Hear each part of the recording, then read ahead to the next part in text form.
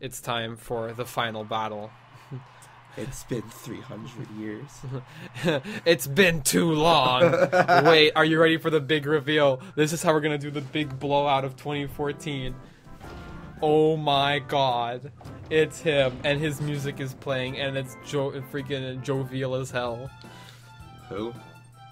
Don't you remember this fat cat? Escade. Exactly. It's just like, I just remember when this guy came out, I was not like blown away. I just thought, who the fuck is this? You honestly didn't remember him? I did not remember him. Dude, the second I heard his music, I flipped the hell out when this happened.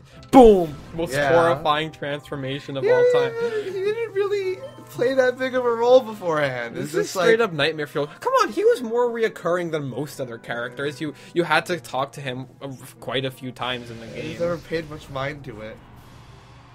Look, his jumps are so powerful, he actually shakes the entire Colosseum. Oh man, this is our big year 2014 blowout. Yeah, I know. And honestly, he actually has one of my favorite final battle themes. Like, I prefer it to XD's final battle theme.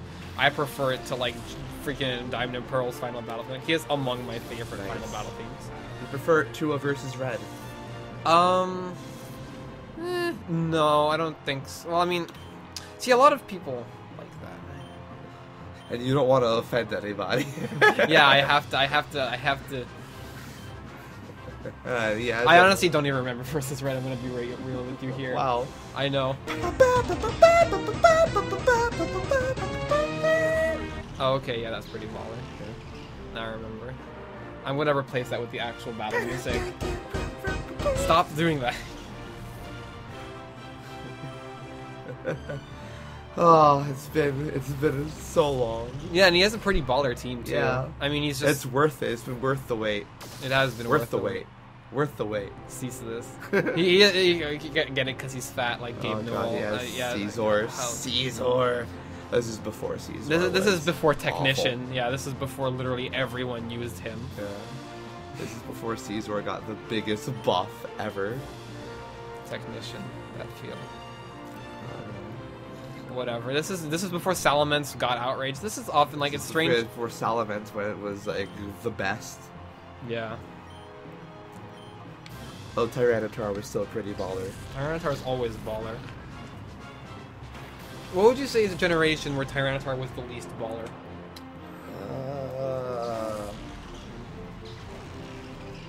I'd probably go with this generation, really, Gen 6. Salamence. Because Gen 2.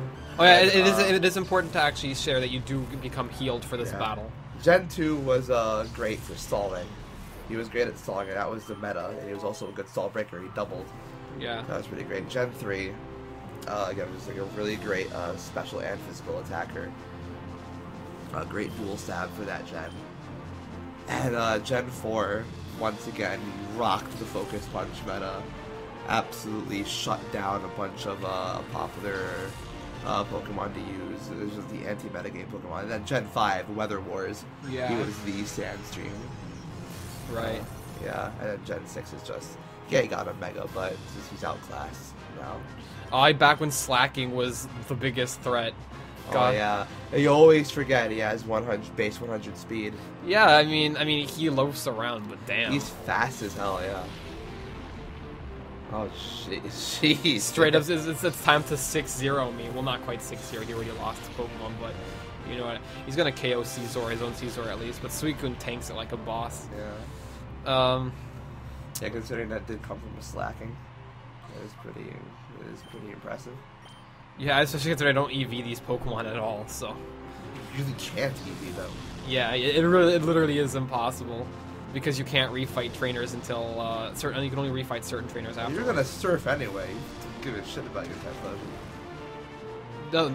No, Gen 3. Don't you remember? Gen 3 Surf only hit the other two. Oh. I know that's another thing. Surf only became Earthquake in Gen 4. Oh yeah, shit. I remember he was level 60. I remember learning that, and damn, like that was such a big buff. I was so mad at that when I learned that happened in Gen 4. Slow King. No.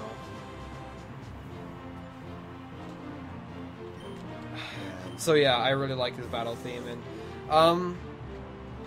I would say he's pretty tough. He is more difficult than... I mean, NASCAR had the benefit of, having the gauntlet before him. You're healed for this fight very kindly, at least Escade is a fair man. But even still, with the fully healed team, he's still a really big challenge. And you do have to think strategically. When he came out, he didn't really make that big of a deal of it. He just said, hey, yeah, I'm Escade. I'm gonna fight you now. And then he does a backflip and freaking transforms. Oh yeah. His final form. He skill swaps slacking. Oh shit. Oh, that strat. I know. This game is like a really the Shadow Pokemon games are like the only games that I saw that actually like really tried to use like strategies like that. Like there are some clever ones. Like they have a lot of overheat and white herb users. They have rain dance and then rain dance abusers, swift swimmers, and then rain dishers, and they have like one thing that's used all the time is toxic and guts. Toxic and guts is used is used as a combination a lot in this game by Did he not get a chance to pull it off from Champ? No. What is the Champ? Like, would he go for that if you hadn't killed it? He might. He probably would have, I think. Because like that's something, especially when you go into the Colosseums, into the stadiums, like a lot of the teams are prefabbed. A lot of the enemies teams are prefabbed to like really double up on you with the really common but effective double Gen team 3 fights. Before the toxic and the flame orb. Yeah, there's no orbs in this game. In fact, I remember that one time we went back and played some Gen 3 comp. Long time ago. Forgot. I just literally slapped leftovers on everything. Yeah, no choice. I think I might have choiced like one or two, but otherwise it really was just leftovers on everyone. Yeah, it was all leftovers unless you really wanted to get that attack power you put on a choice item. Yeah. Or I guess you could technically have gone with black glasses. Those gone with the Gen 2 strategy of the 20% buffs, but those a lot of the times aren't too great. And then there's Marowak with thick bone. Yeah, the Pokemon specific items you can always I like how Gen 6 introduced Mega Forms for Latias and Latios, and yet it's still not nearly as good as Soldew. Yeah. Yeah, Soldew's fucking ridiculous. It is because Jesus Christ, wasn't Latias OU for a while without Soldew? Latias and Latias were considered. So basically, there was this one thing in there where they tried to see, okay, let's test the waters, these new offensive decks. Let's see how Latios does in OU with Soldew. No. Yeah. No. Seriously. Yeah.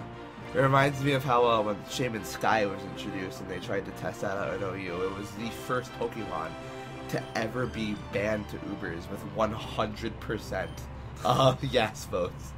Nice. Yeah. Complete banishment. Oh, God. Yeah, unfortunately the strongest attack Umbreon has is Feint Attack, so that's not very effective. Toxic stalling all the way. Are Dark Attack special in this gen? Yes, they are. Yeah. They're the counterpoint to Ghost, which is unfortunately physical, much to the detriment of Gengar. Even then, Gengar wrecked shit. Yeah, he rocked those sets without the. So of course, as soon as Gen 4 came, he started rocking the offensive Ghost movesets. Yeah. But yeah, even then he could still substitute, disable, all that shit. Oh, Gengar's great. Now here I'm having trouble because even though Slacking has weakened special defense, that shit's still base 90. Yeah. I gotta be careful.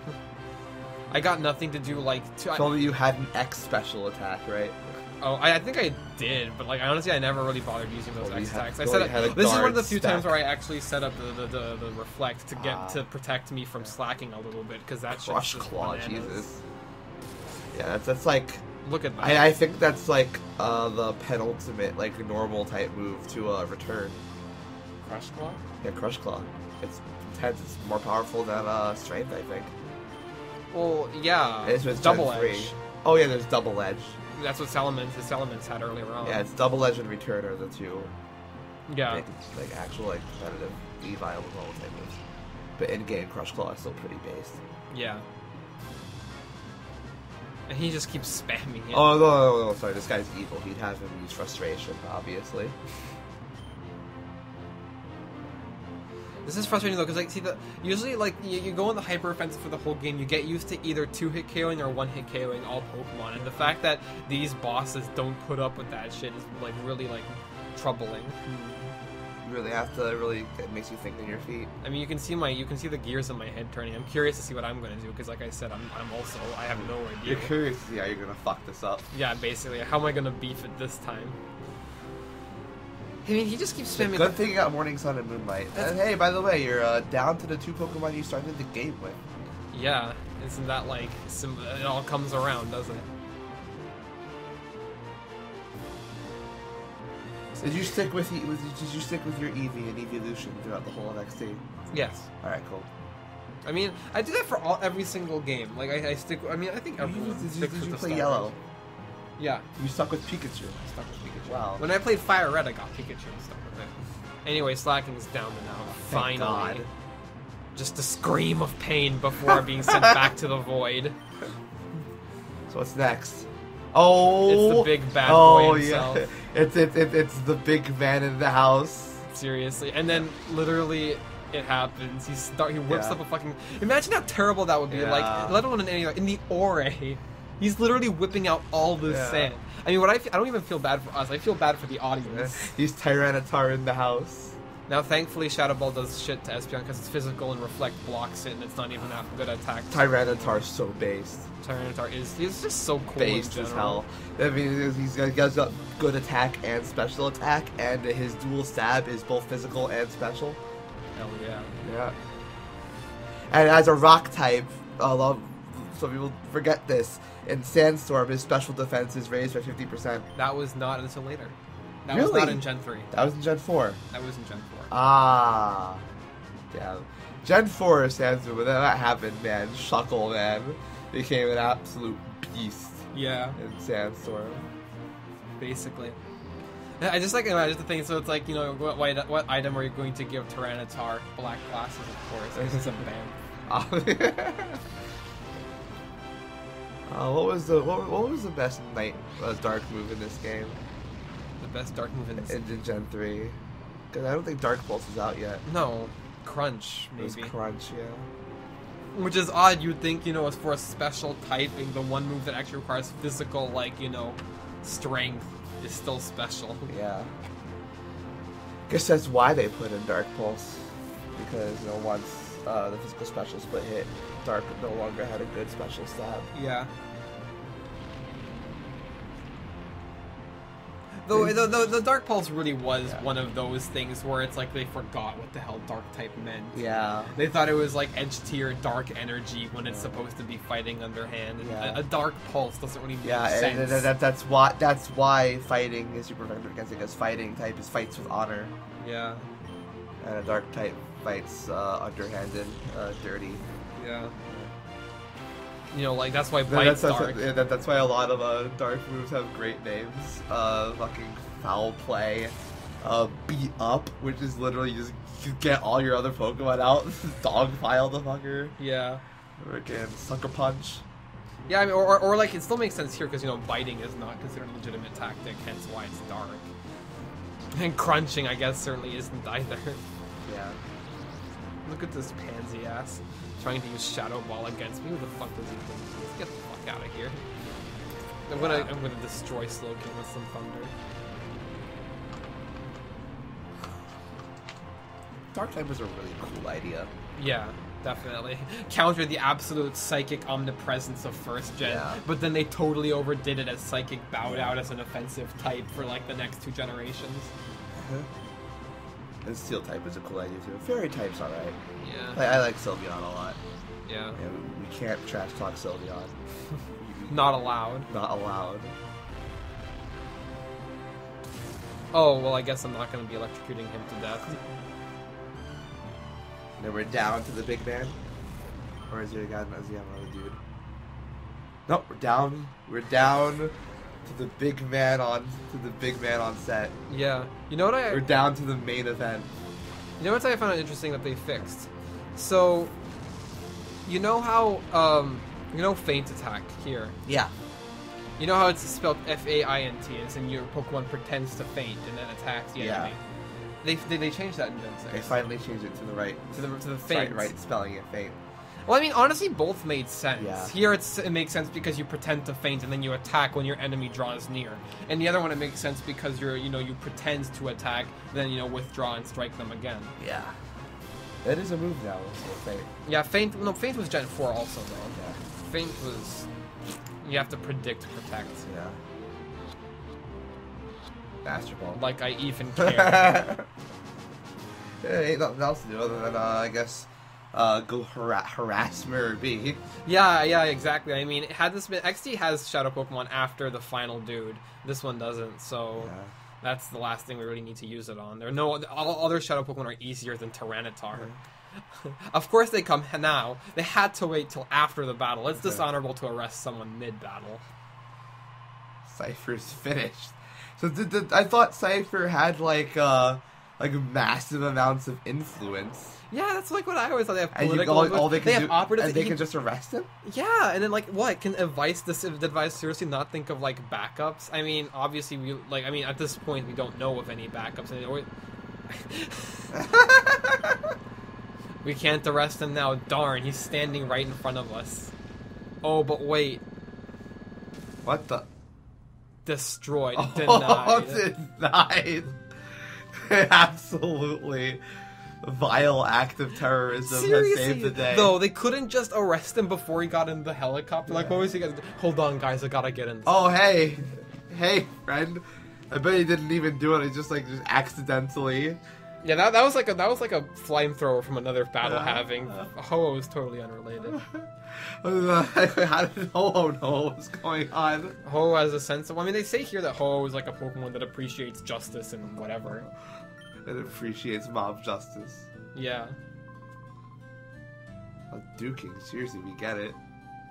Hey, Ho-Oh, how would you like to cuddle up in my box? He's blessing you for the victory. I hope you feel blessed. You're now a Ho-Oh priest. What do you think of Ho-Oh? Ho-Oh's cool. Ho-Oh's really great. One of my favorite Pokemon to use in Ubers as well. Just a really nice design. Look at that Stealth Rock, though. Yeah.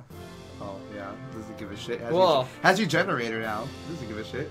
But that was Pokemon Colosseum. Thank you for sticking with us for 3 years. Yeah, thank you to all of our loyal fans who are going to watch this and earn us Dosh. Those 11 views matter. Yeah.